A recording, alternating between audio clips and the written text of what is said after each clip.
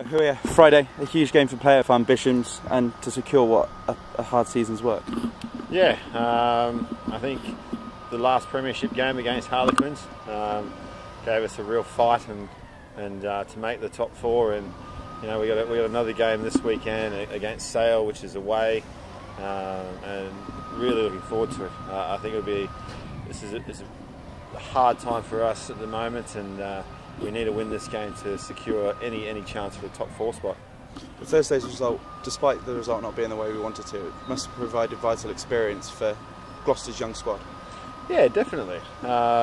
We've used our young squad throughout the whole year, so they're building experience week in, week out, and they're doing really well for us. And we've got 20-year-olds come in and started for us, and have kids like that come in and have a head. Like they've been playing professional rugby for over 10 years. It's really good, and it takes a bit of heat off the older guys' sort of shoulders. Obviously, Corey's come in and had his first 2 starts in the last few games. So how pleased have you been with his progress, and have you been stewarding him through the hooker?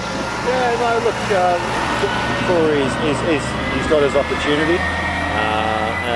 And like any hooker within the squad, you take that opportunity. We all learn off each other.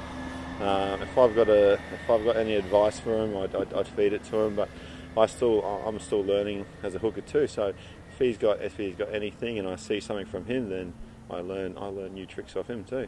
That's within the whole the 4 hookers in the squad, with Juki and Thomas too. You must be excited now with the grounds hardening up. It's going to show that Gloucester's a lot more to come from them. Well, I don't harden up like the pitch that we just trained on today. It's like concrete today, but yeah, I'm used to a fast pitch. It's getting to that time of the year. Well, it's not really. It's still 4 degrees, but yeah, no. Look, the Quins game and the Biarritz game, that was a really good deck at Kingsholm. They've done a fantastic job. The groundskeeper there, and yeah, if I can get the ball in the hand and start to run a bit, then I'm looking forward to it. It's been quite a successful season for you so far at Gloucester. So regular games, winning a lot of games, and having a burger named after you. Yeah, I've had some fun since I've been here in